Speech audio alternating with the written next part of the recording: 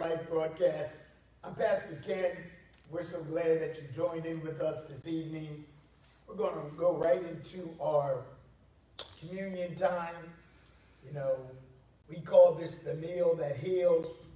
Amen. And as we partake tonight, just let your heart be sober before the Lord. Think about all the wonderful benefits he has given you in this great salvation. Amen. And we understand that this is our prescription. Amen. This is part of the healing packet that the Spirit of God, amen, has given to us as his people. Jesus paid for it, and we receive it by way of the power of the Holy Spirit. And so as you partake tonight, amen, declare your healing. Amen. Declare that you're free tonight. Amen. And let the body and the blood of Jesus Christ work within you, both to will and to do of the good pleasure of the kingdom of God. And so Jesus said that my body is meat indeed. Amen. And that my blood is the drink that is needed to bring forth life. And so we eat the flesh of the Son of God, and we drink his blood, and we receive the life that the Spirit of God has given us in Jesus Christ. Amen. So we thank God that there is a healing balm tonight for us who believe. Amen. And I don't know why this is so hard for me to get off tonight, but I don't know. We're going to get there, and we receive, amen, the healing virtue power of the Lord Jesus Christ. And so let us partake tonight of the bread and of the cup, and say this with me. Father, I thank you for the finished work of Jesus Christ. And in that finished work, I have healing, wholeness, soundness, and wellness. And I believe it in the name of Jesus. Amen. Let's commune together.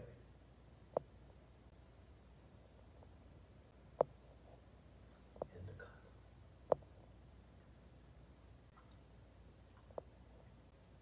Amen. We've been looking at the subject dealing with the covenant of healing, and the Word of God has so much to say about this privilege that we have in Jesus Christ. And, you know, during this pandemic, I just feel in my heart, this is just a wonderful time to not only make our calling and election sure, you know, to take introspection over our lives and see where we are in the kingdom of God, in the Word of God, in our relationship with the Lord. And there's so much talk of sickness and disease, and we're going to have to stand our ground now and take what belongs to us. And I know that there have been many believers who contacted the coronavirus. Thank God. Many have also been healed and raised up. Some have not.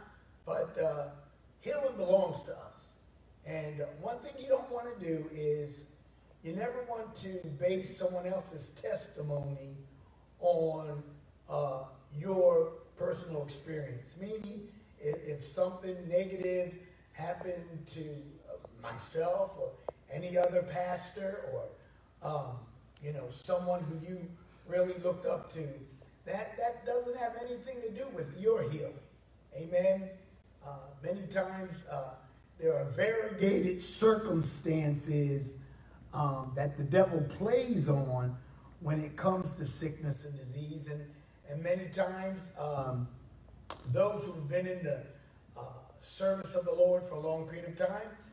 Many times it's just a weariness, and they know what's ahead of them.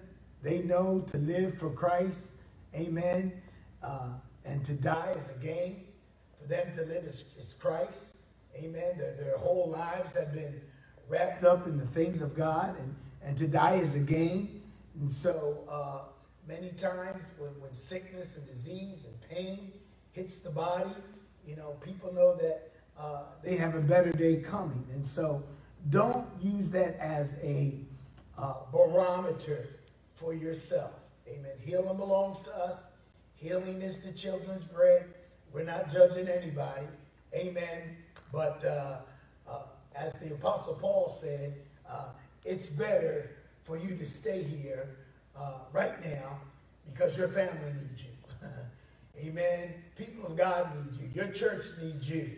Amen. So you take your stand. Amen. And you stake your claim in the secret place of the Most High. Amen. And you abide under the shadow of El Shaddai. Amen. So let's look at Psalm 145, verses 8 and 9. It says, "The Lord is gracious and full of compassion, slow to anger, and of great mercy. The Lord is good to all, and his tender mercies are over all his works." Amen. The Lord is gracious. The Lord is gracious. That word means he is disposed to favors. He is disposed to favors. And it says, and full of compassion, meaning he is yearning to do us good. Full of compassion. He has a yearning in his heart to do us good. You know, God wants you well. He wants you healed and raised up. He wants to take the spirit of heaviness on you, and he wants to put on the garments of praise. He wants to turn your mourning into dancing. Amen. That's the kind of God you serve. Amen. And he is disposed to favors. Amen. It's easy to get a favor from the Lord because he is full of compassion and he is very, very gracious. Now another psalm of blessing, Psalms 103, very familiar. But you know, repetition is the cornerstone to learning. And you'll be surprised, especially if you've been born again for some time, how when your inner man begins to hear the words of God, amen, how rejuvenated you'll become just by hearing the good news. Psalms 103:1. "Bless the Lord, O my soul, and all that is within me. Bless his holy name. Bless the Lord, O my soul, and forget not all his benefits." Now, what are they? He forgives all thine iniquities. Amen. He's forgiven you of all iniquities, past, present, future. That means there's nothing, amen, that you could do, amen, to hinder your healing. God has forgiven you. Amen. Now, you might have to let go condemnation. You might have to let go of that guilt and submit to the word of God. Submit to the fact that he has forgiven all of your iniquities. Amen. And allow that fresh cleansing to come into your soulical parts. But on God's part, there's nothing that can stop your healing. He's forgiven all of your iniquities. And the word of God says in Romans chapter 8 and 1, there is therefore now no condemnation to those who are in Christ Jesus. Amen. So God doesn't want you in that guilt. He doesn't want you in that condemnation. That the word condemnation that dams up what God would have for you. He doesn't want you to be dammed up. He wants you to be open to receive the free favors, amen, that he wants to pour into your life. He wants you to receive his compassions, his tender mercies, and his goodwill. So it says that one of the benefits is that he forgives all of our iniquities. He heals us from all sickness and disease. He redeems our life from destruction. Amen. He crowns us with loving kindness and tender mercy. There's a crown on your head right now in the spirit that says loving kindness and tender mercies. He satisfies our mouth with good things so that our youth is renewed like the eagles. Amen. So say what God says about you. Amen. Say it, say it, say it, say it, say it. Amen. Because he satisfies our mouth with good things. The good things are the goodness of his word. He satisfies our mouth with the goodness of his word. Amen. And his word is a lamp unto our feet, a light unto our pathway. His word is life to us. Amen. Who find it, and medicine to all of our flesh. So you've got to say what God has said about you. You just got to get in the habit of it. Amen. You just have to get into the discipline of it. Amen. You don't want to say, I love her to death. I'm just dying to get there. Amen. You want to clean up your vocabulary. I just love you. I just love you till it hurts. It just hurts me. I love you so much. You don't want to say things like that. You want to clean up your vocabulary and learn the discipline of saying what the Word of God says. And it says, he satisfies our mouth with good things. Amen. His Word is filled with goodness. His Word is filled with compassion and mercy and virtue and blessing. Amen. You're redeemed from the curse of the law. And so it says in Psalms 107 and 2, let the redeemed of the Lord say so. And what are we to say? We've been redeemed from the hand of the enemy. Amen. We've been forgiven all iniquities. Amen. We have the benefits of the kingdom of God. We've been healed from all manner of sickness and disease. Acts 10 and 38. How God anointed Jesus of Nazareth with the Holy Ghost and power, who went about doing good and healing all that were harassed of the devil, for God was with him. Amen. And so we have to say so. Let the redeemed of the Lord say so, say so, say so. Let the redeemed of the Lord say so, say so, say so. Let the redeemed of the Lord say so, say so, say it. Amen. Christ has redeemed me from the curse of the law. He's redeemed me from the curse of the law. What was the curse of the law? It was poverty. It was sickness and disease. It was slavery to sin, premature death, and eternal damnation. And so we've been redeemed from the curses. We've been redeemed from the curses of the law. Amen. And we need to say so. Praise God. And so it says he's forgiven all of our iniquities. He's healed us from all sickness and disease. He's redeemed our lives from destruction. He's put a crown on our head called loving kindness and tender mercies. And then he has satisfied our mouth with good things so that our youth is renewed like the eagles. Amen. That sounds like Isaiah chapter 40. And Isaiah chapter 40 and 31 says, but they that wait upon the Lord. And that word wait means to braid together. Amen. Like you braid hair. They that find themselves entwined with the Lord, abiding in the vine. They that abide in the Lord, they that wait on the Lord, shall be renewed in their strength. They shall mount up with wings like an eagle. They shall run and not be weary, and they shall walk and not faint. You know, if we look at that verse over there in Isaiah 40, you know, God tells his people in verse, I believe it's verse 27, he says to them, he says, why sayest thou, O Jacob, and speaketh, O Israel, my way is hid from the Lord, and my judgment is passed over from my God. You know, Isaiah says to the people of God, why do you keep saying your way is hid from the Lord? Why are you saying that the Lord doesn't see you? He's not acknowledging you. His goodness and his blessing is hiding from you. Don't say that.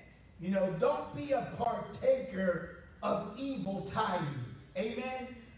Be a partaker. Be a person who boldly declares the goodness of God. Remember, by grace are we saved through faith. By grace are we saved through faith. What does that mean? That means all of our days we need to have faith in the grace. We need to have faith in the grace. We need to have faith in the mercy. Faith always fights for the good report. Faith always fights for the good report. 1 Timothy 6 and 12. Fight the good fight of faith. And faith is fighting for the good report. Faith is fighting for the good report. Faith doesn't say, the Lord doesn't see me. You know, I've been out here struggling so long, and, you know, it doesn't seem like it's going to get any better. You know, faith fights for the good report. Faith says, I'm not going to be weary and well doing. Amen. Because in due season, amen, my breakthrough's going to come. Amen. Faith agrees with the word of God. I know we all get weary sometimes. You know, we all get down. But faith says, I'm going to say what the word of God says, because if I continue to say it, I'm going to see it. That's the law of faith. Amen. I confess with my mouth Jesus is Lord. I believe with my heart God raised him from the dead, and I am saved. Why? With my heart I believe unto righteousness, and with my mouth confession is made unto salvation. I call upon the name of the Lord, and I am saved. I am redeemed. I am healed. I am raised up. I am strengthened. I am delivered in the name of Jesus. And so Isaiah tells the people, don't say that your way is hidden from the Lord. Don't say God doesn't see you in your infirmity. Don't say God can't be touched with the feelings of your infirmity. He says, have you not known? Have you not heard that the everlasting God, the Lord, the creators of the ends of the earth, fainteth not, neither is weary? There is no searching of his understanding. He doesn't have to figure things out. He already has them figured out. It says he gives power to the faint. He gives power to the faint. And to them that have no might, he increases strength. Then he says something very interesting. He says, even the youth shall faint and be weary, and the young men shall utterly fall. But they that wait upon the Lord shall be renewed in their strength. They shall mount up with wings as eagles. They shall run and not be weary, and they shall walk and not faint. Amen. And so tonight, we say that we are not the people of God that faint. We are not the people that faint, but we are the people that abide. We braid ourselves together, amen, with the Lord, amen, and we are renewed in strength. Job chapter 22 and verse 6. Job chapter 22 and verse 6. You know, there's a need in this hour, in this time of the COVID, the pandemic. There is a need for we as the people of God to acquaint ourselves afresh with the Word of God, to be renewed in our relationship with the Lord, to be renewed in our discipline in the Word of God. Job 22:21 says, acquaint now thyself with him, and be at peace. Thereby good shall come unto thee. Receive, I pray thee, the law of his mouth, and lay up his words in thine heart. If thou return to the Almighty, thou shalt be built up. Thou shalt put away iniquity far from thy tabernacles. Then shall thy lay up gold as dust, and thy gold of Ophir as the stones of the brook. Yes, the Almighty shall be thy defense, and thou shalt have plenty of silver.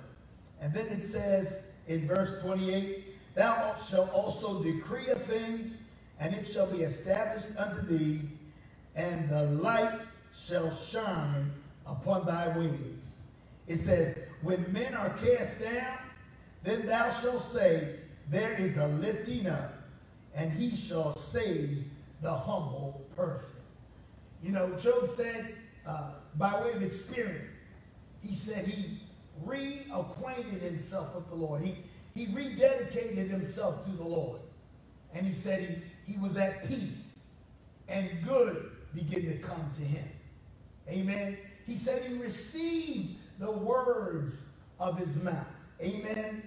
And he laid up, he received the law of his mouth, and he laid up his words in his heart.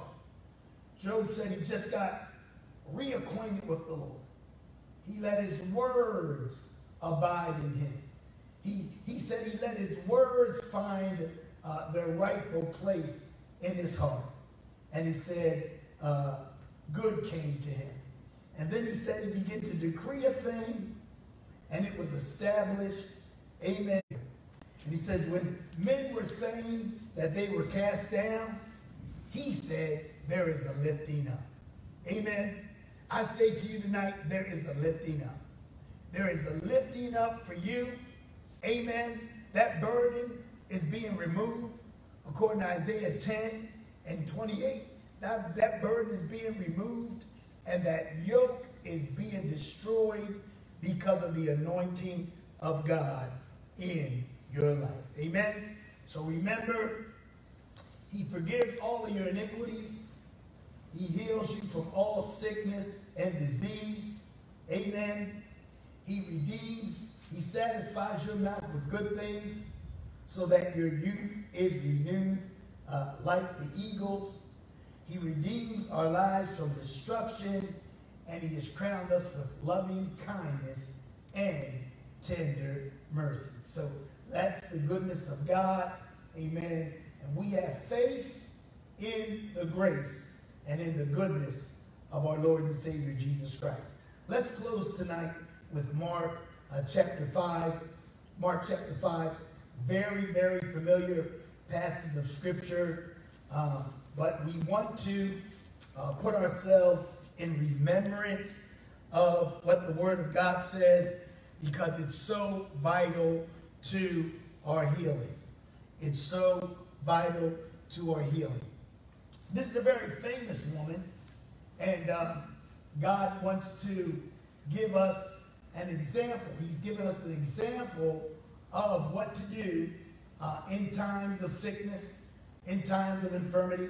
It says in verse 25 of Mark 5, a certain woman which had an issue of blood 12 years, suffered many things of many physicians, had spent all that she had, and was nothing better, but rather grew worse. And then it says,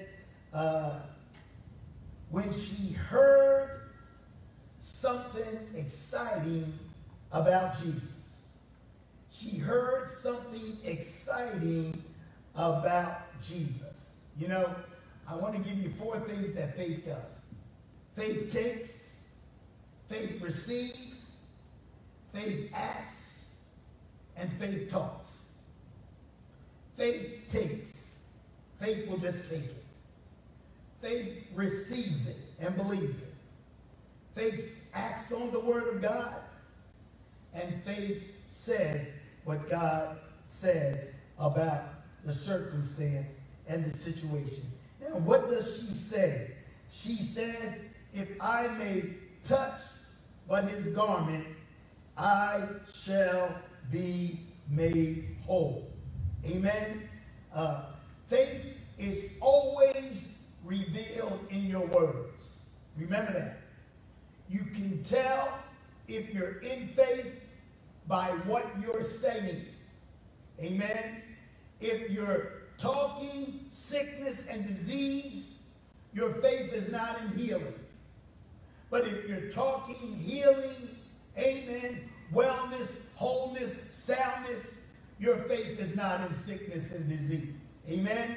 So, faith is exposed, or faith is always released in your words. You can identify if you're in faith or not by your words. Amen?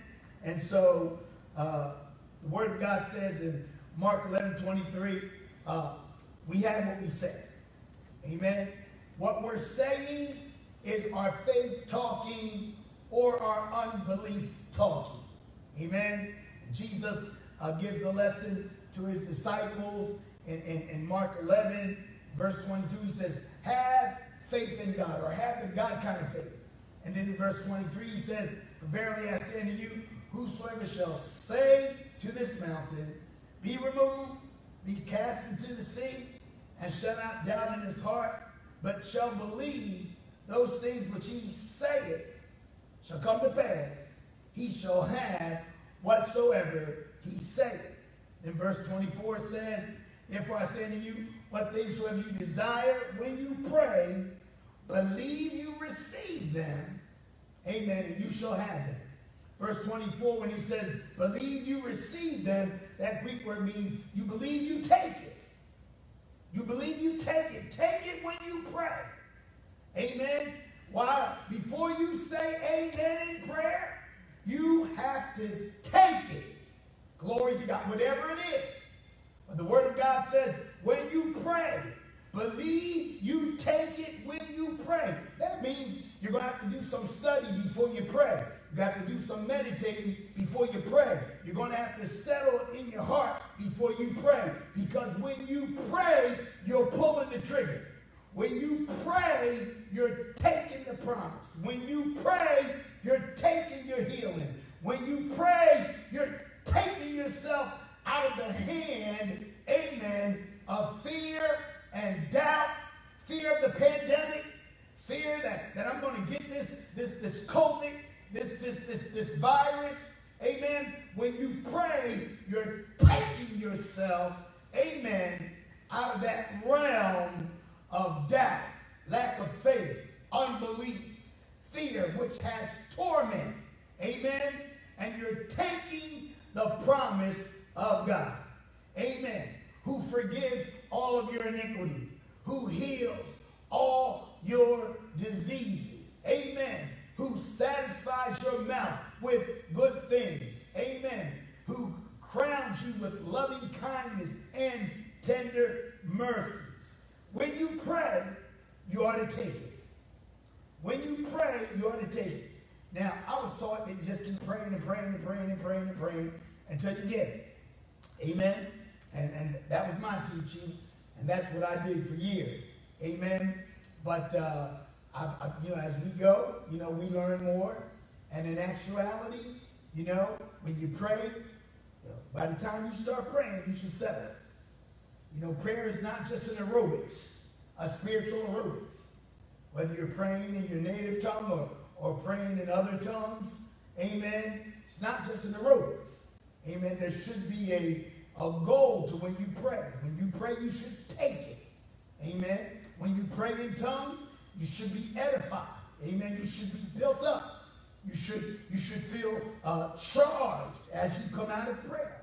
Amen. And so the Word of God says that this woman said, amen, if I touch the hem of his garment, amen, verse 28, I will be made whole. So how do we say? What do we say? We say Isaiah 53:5. By his stripes I was healed.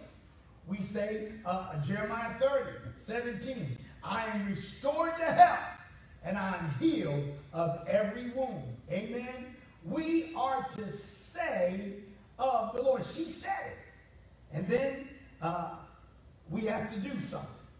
The Word of God says that we have to be doers of the Word of God. James 1:22. And it says in verse 27, what did she do? It says she came in the press behind.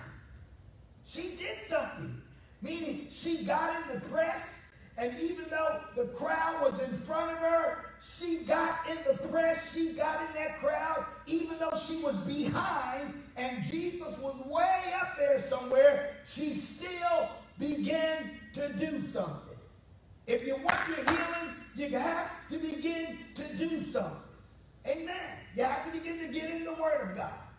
Amen. You have to begin to, take the communion and take it reverently. Just don't pick up, some grape juice and some bread and say, Lord, Pastor Gaines said, I take my medicine, this communion. Oh, no. Take it reverently. Take it, after you've read your scriptures and prayed a while. Amen. Settle your heart. Tell your soul, this is the medicine. This is the medicine that God has for me. I'm discerning the Lord's body, and I'm made every whit whole. It says she said it, she did something, then it says she received it. She took it. Amen. She went in and fought the good fight of faith as she was in the press. Amen. She took it. She touched the hem of his garment, and she was made every bit whole. And then we said, you got to tell her. She began to tell everything. She had a testimony. Amen. So 4 things to faith tonight. 4 takeaways I want you to take away tonight. Number 1, faith will say it. Faith will do it. Faith will get at it, get after it. Amen. Faith receives it. Amen. Faith receives it. Follows through. Amen. And faith will tell. Amen. What are you going to tell? You're going to tell, amen, the testimony of what God did for you. Remember the demoniac?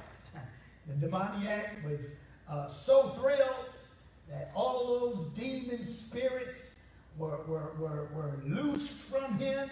And it says as Jesus was getting in the boat, amen, and his disciples, it says that demoniac who was delivered, he was getting in the boat too. He says, Lord, I'm going to be number 12. And Jesus says, no.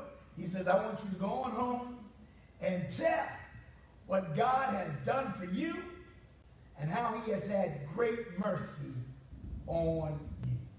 Amen. My time is up. I thank you for yours. Amen. Remember, Sunday morning, 10 a.m., we've been having Heaven on Earth. Amen. Right in the parking lot. Amen. And come on out. And it's only an hour.